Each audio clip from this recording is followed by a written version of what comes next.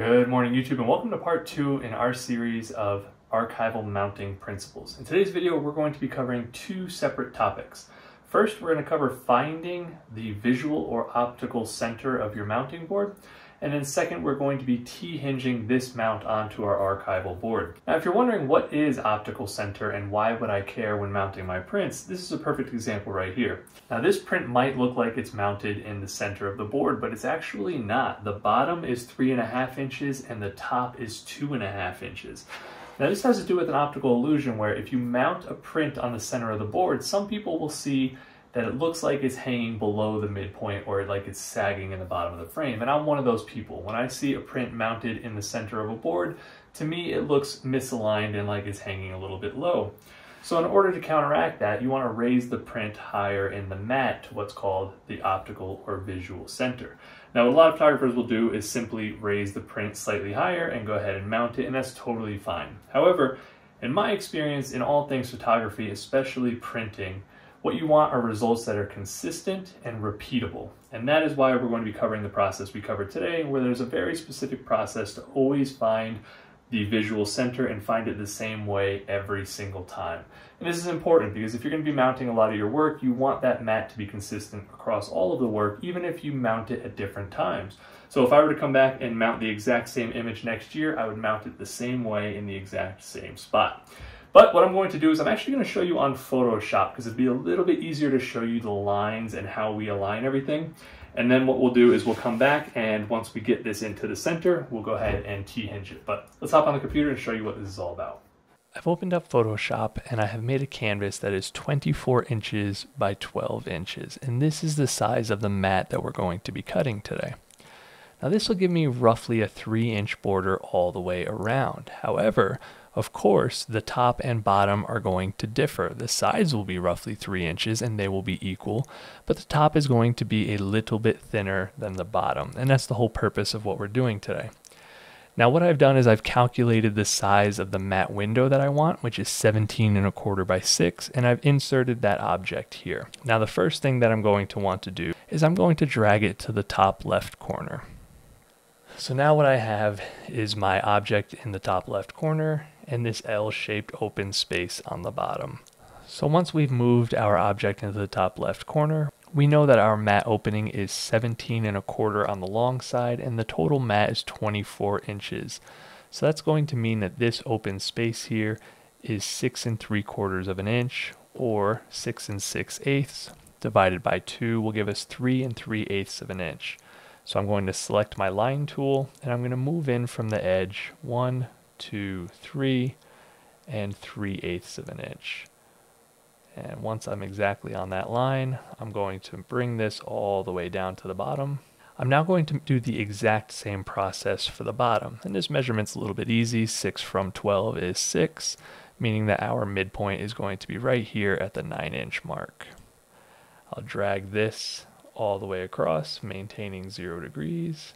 And now what we have are two intersecting lines, which are going to divide the remaining space. If I now moved my mat opening to this intersection, I would have once again found the center of our mat board, which makes sense. We've bisected the remaining on the right and on the bottom, therefore giving us the midpoint.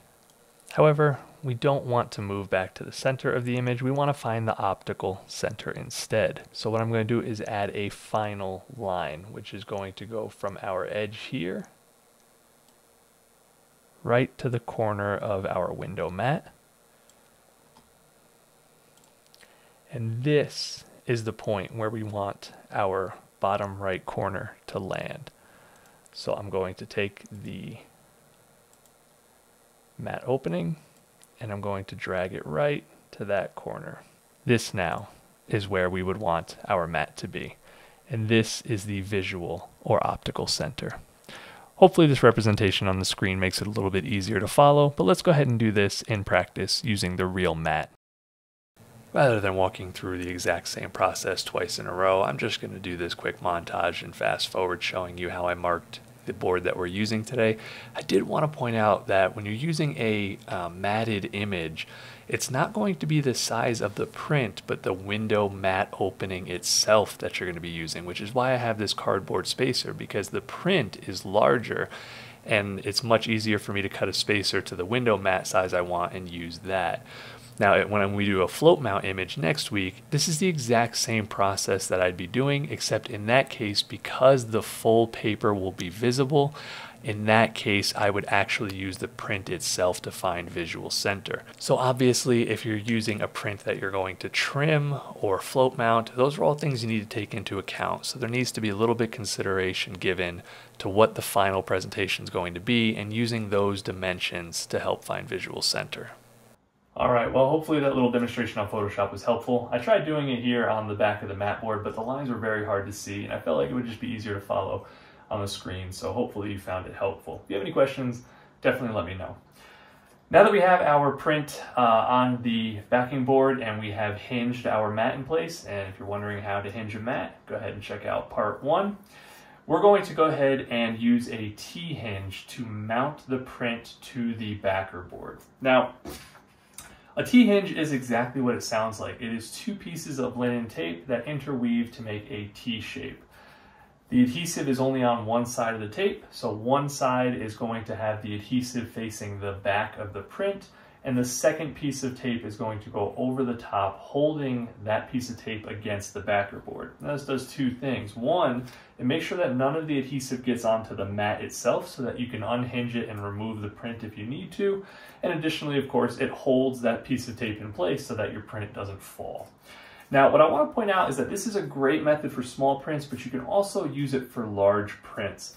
Today's print is very small, so I'll just be using 2 hinges, one roughly 3 or 4 inches inside of each corner. Now, if I were doing a much larger print, I would do a combination of hinging and photo corners. Now, we talked about photo corners in part 1, but what I would do is I would hinge on the top, and then I would put a photo corner on the bottom corners. And that's just to give it a little bit of extra support in case one of these hinges fails. You don't want your print to fall out of the frame. So for larger prints, I combine the 2 methods. Now, if you're wondering why would I use photo corners instead of just putting linen tape on the bottom, you don't want to secure all of your edges. You only want the tape to be touching the print on one edge. And the reason is, as the print expands and contracts, you don't want to confine those edges because you can get buckling or other issues. So by only having your hinges on the top and then having a free-floating mount like a photo corner on the bottom, it allows that print to expand and contract, and you won't have any issues with buckling in the future. Now, this is a pretty heavyweight paper, and I wouldn't really be worried about it either way. I'm using Ilford's Gold Fiber Silk, and I highly doubt I'd have any issues with buckling hinges, but it's always best to be careful, especially when you're talking about long-term conservation framing. All right, so I'm gonna go ahead and pull the print over here, and we are going to do this in real time. Okay, so what I've done in preparation is I've already cut my 4 strips of linen tape to size. I cut them a little bit bigger than I usually would, hoping it's gonna be a little bit easier for you to see. I also have my burnishing tool and my knife, as well as my archival weights. Now, the secret to the way I do this is this silicone release liner. This is the backing paper for the pressure-sensitive adhesive that I use. It's usually just something that you would discard. However, I like to save scraps of it because nothing sticks to it, and it makes it very handy for things like this. If you don't have this, I'll show you how you can do this exact same process. But the first thing that I'm going to do is I'm going to put my first 2 strips on the print. So I'll set my other 2 strips to the side.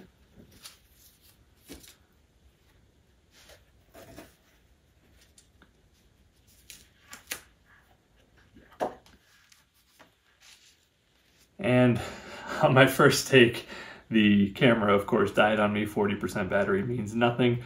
So I removed the tape, and what you really could do is use mineral spirits to get rid of the adhesive, but because I'm putting on another piece right over it, I didn't bother. This is just for demonstration purposes anyway.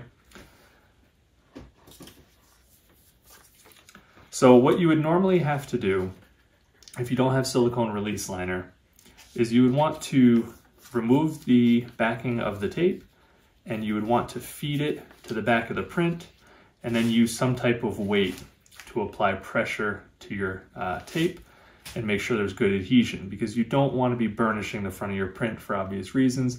You don't want to scratch the print. However, I like to make sure that I get really good adhesion. So what I do is I go ahead and apply the tape to the back, letting that front edge curl up. And then I'll take my burnishing tool and make sure I have a really good adhesion. Focusing on the edges, I want to make sure there's not going to be any edges that get raised and allow that tape to rise and get snagged in the future. All right, and then here's my second piece. Now this is about as big as I'd go without adding a third hinge. Usually if I get more than about 1.5 feet between hinges, I'll start adding a third or fourth or whatever. But in this case, it's a relatively small print, so 2 will be plenty. And again, just making sure I burnish those edges down. Have really good adhesion. Now you might be thinking to yourself, well, now your adhesive is facing up, numbnuts. How are you going to center your print without getting the adhesive onto your mat? And that is where our silicone release liner comes in. So we take the shiny side up, put it right down on our hinges, put my burnishing bone in the front, and now I'll be able to throw on some gloves and I'll be able to freely move my print. And that silicone release liner is acting as a barrier, making sure no adhesive touches my mat. And now I can align the print exactly where I want it.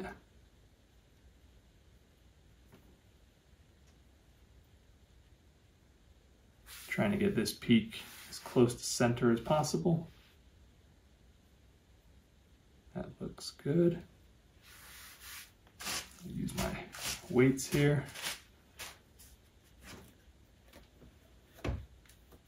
And now you'll see that when I pull that silicone release liner, it comes off with ease and there's no adhesion to that tape. Now the next step is to take those 2 pieces that I set aside earlier, and now what we're going to do is use this piece of tape to secure this tape down to the backing board. Now, I want to leave a small, like 1/16 inch gap between the edge of this linen tape and the print. I don't want them to touch, and that's going to allow, like I said, expansion and contraction of the print. So about that much space is plenty. Take my burnishing tool and try and remove any air that might be trapped.